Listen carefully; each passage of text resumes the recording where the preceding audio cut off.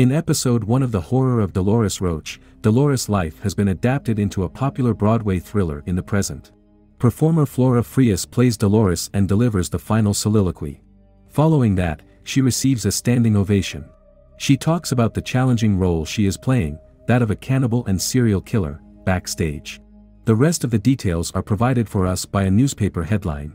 After saying goodbye to her co-workers, who are gushing about the actress, Dolores greets Flora in person.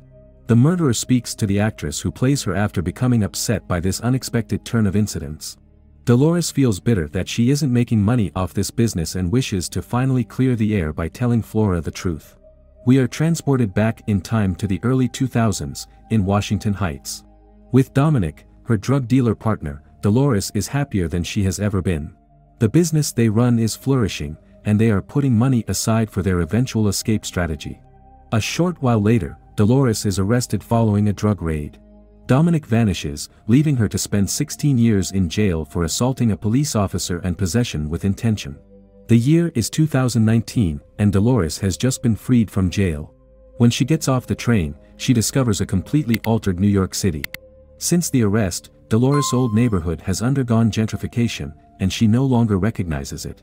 Dolores returns to her former flat to discover that a young couple has moved there. Dolores sneaks into the apartment and checks her hidden tile in the bathroom, but it's empty. She understands that Dominic fled after stealing all of their money.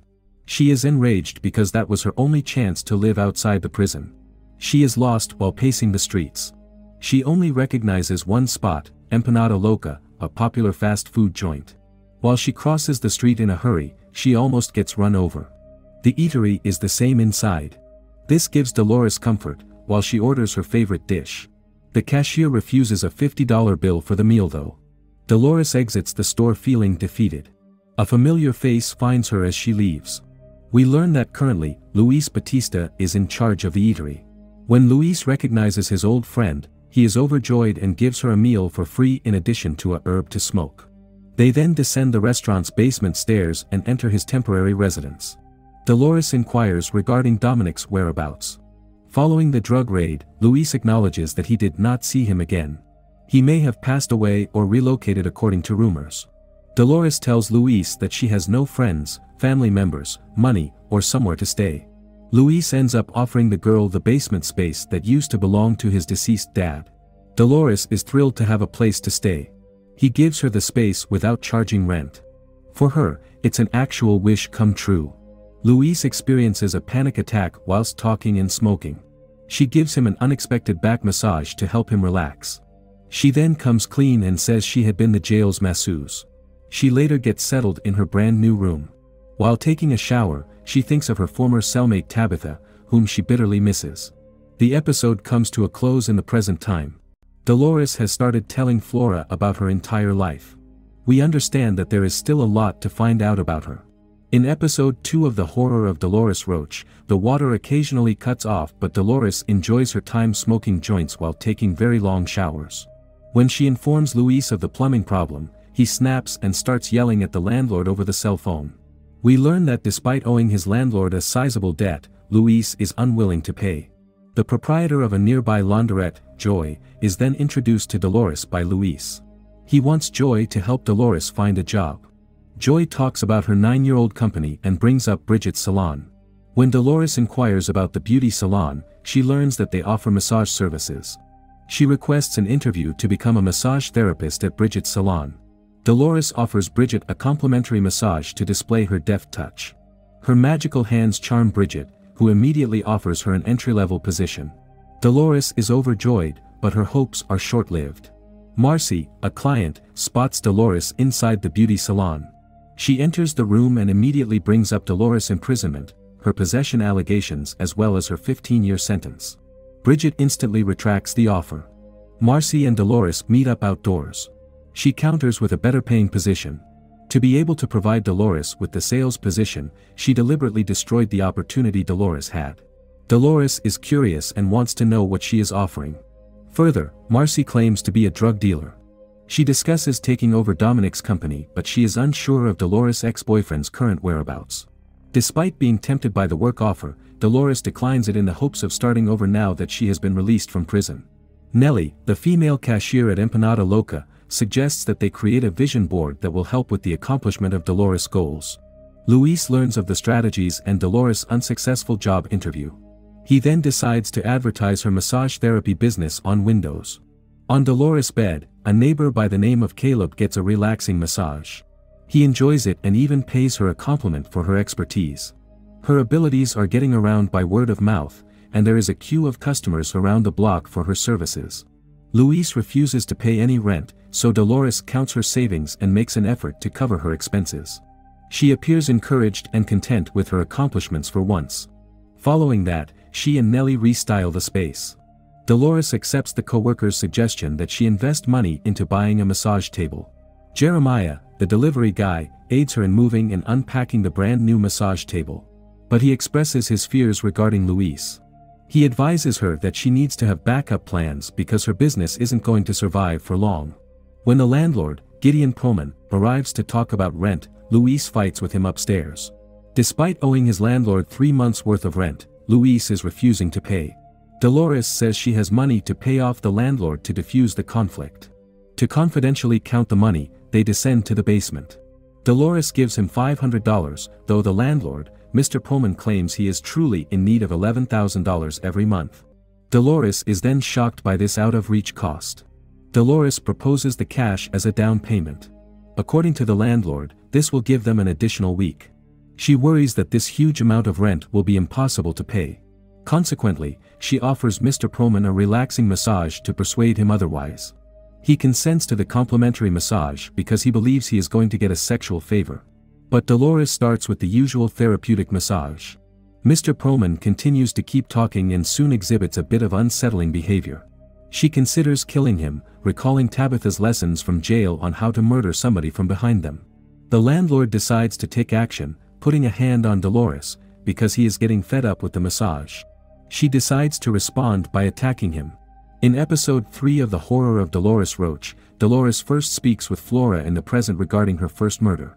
She comments on how difficult murder is and the way the first one fundamentally altered her life. We then return to the past timeline with Dolores attacking Gideon Pullman, Luis' landlord. On her brand new massage table, she chokes him. She genuinely begins to like it and lets the experience consume her. She eventually stops and acknowledges the damage she has done. Gideon Pullman has passed away. We understand that because she had no means to pay him back after being offended by his advances sexually, she felt that he had to die. After gathering herself, the massage therapist attempts to move his corpse, but she finds it too heavy to do so. The dead body then hits the ground. She wraps the corpse and retrieves her cash from his pants pockets. She leaves in an anxious state and runs to the nearby stores. She warns Luis not to enter the basement because his landlord is drifting off and the flight of stairs has collapsed as she goes away. Dolores picks up the necessary supplies at the hardware shop, including a shovel, a blade, garbage bags, tape, as well as liquid lye. Thereafter, she discovers that everything is being recorded on camera as she checks out. Following that, Dolores also purchases balloons and snacks while making up a party in order to confuse them. Dolores finds the landlord's corpses missing once she returns to the basement. She starts to feel paranoid and worries that Luis has reached out to the police or that she has made everything up. Following that, she discovers a letter from Luis wherein he promises to take care of the situation. She puffs on a joint and passes out on the mattress, completely overcome by the situation. After she awakens, she asks Luis about the corpse, but he refuses to talk. Outdoors, Nellie distributes complimentary samples of Luis' brand new empanadas, which include a brand new, top-secret ingredient, to the general public. Dolores thinks Mr. Pullman's body provided the new cuts of meat. She questions Luis regarding the thought. With his claims of developing a groundbreaking empanada style, he simply confesses to the offense. Luis steps down to his basement flat at the end of the workday. He smokes another joint in excitement as he is overjoyed by the reaction he received from customers. The carefree attitude of Luis horrifies Dolores. She confronts him regarding his cannibalistic strategy. He defends himself by describing the empanadas to be a delicacy. He thinks it's best for them to remain undetected. He continues by saying that his freezer contains the remainder of the corpse. We discover that he has, as a distraction, shifted Mr. Pullman's cell phone to Soho. Then he declares his love for Dolores and his belief that she feels the same way. She does not respond, Instead, she puffs on a joint while attempting to block out the numerous problems that are now plaguing her. Life returns to normal over the following couple of days. The newly launched empanadas sell like hotcakes, and Dolores' massage parlor is still doing well. She is content, but she worries that they will ultimately run out of human meat. Luis gives Dolores a gift as the episode comes to a close. For her, he has created a phony massage therapist certificate. This will give her business a more credible appearance. The normalcy gives both Luis and Dolores relief, except it going to change. Jonah, the landowner's kid, shows up a short while later with a few policemen and demands to find out where his dad is. In episode 4 of the Horror of Dolores Roach, when we pick up where we left off, it becomes apparent that both of the officers who are pursuing Luis are merely paying customers lining up outside the store. Jonah Perlman, the landowner's kid, has no odd fears either. He wishes to talk about the purchase and Luis' unpaid rent. When asked about negotiations with Gideon, Luis fabricates that they had just recently spoken.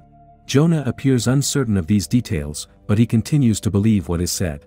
Following that, Luis discusses Mr. Perlman's vacation. He even gives Jonah an empanada that's made using the meat of his own dad. Dolores confronts Luis after getting startled by his bizarre behavior. He points out his intention to remain undetected. She strikes back by setting the remainder of the empanadas on fire. Dolores decides to return to school to earn her degree because she needs to get away from Luis and is afraid of the things he might be capable of. She is in dire need of a new beginning and does not want to return to jail. She visits her previous school where she runs into a former classmate. Georgina Belliard, a distinguished professor who currently works at the university, is one of her old friends. Dolores is discovered strolling the hallways and requests details so she can apply. However, she is unable to talk with Georgina. Dolores runs into her foe Marcy back at the eatery. The drug dealer believes that Dolores has stolen her clients because of the long queues outside the shop's doors. Dolores attempts to convince Marcy to believe she has changed her ways and is now an established masseuse. She informs her that she no longer wants to sell illegal substances. She offers Marcy a therapeutic massage as an amicable gesture to disprove her. Dolores begins to massage Marcy inside the basement. Her adversary questions her regarding the company and the way she got started. She speaks of Tabitha, a handless masseuse who was her former cellmate and the person who showed her all of it. Following that, Dolores expresses her desire to get out of town for some quiet time. Marcy expresses admiration for her drive and offers to help her. Flustered by Marcy's remarks, she requests a short break. But when she comes out, Marcy is digging through her belongings. Marcy, who is insisting that Dolores runs an illegal drug operation, is after the substances. She seeks evidence that Dolores is deceiving her and stealing her clients. Marcy then begins hacking at Dolores' massage therapy table in an effort to find the substances, which she believes are concealed beneath the soft foam mattress. Dolores is devastated to see her table destroyed. Marcy describes how Dominic deliberately set up Dolores so she would take the fall. She continues by saying that numerous other women, including herself, had sex with Dominic. Marcy's malicious outburst has Dolores in a fit of rage. Due to Marcy's offensive remarks and the destruction of her table, Dolores loses her cool and strikes her. She kills Marcy by strangling her to death and then snapping her neck as well. While Dolores leaves the basement, she discovers Caleb interviewing Luis on his podcast. She suggests that she murdered another person when she tells Luis that there's a brand new delivery for him inside the basement. She gets nervous once more and leaves the murder scene. She knows she's headed back to jail, so makes her way there. She isn't turning herself inside, though. She wishes to catch up with her old cellmate. Tabitha receives updates from Dolores about her life outdoors. She discusses Luis' home and her massage therapy practice. Thereafter, Dolores makes a murderous allusion before turning to Tabitha for assistance in finding Dominic. Dolores is devastated that Dominic would take advantage of her and wishes to avenge his betrayal by killing him. Thank you for joining us on this journey, and I hope you enjoyed the Horror of Dolores Roach Part 1.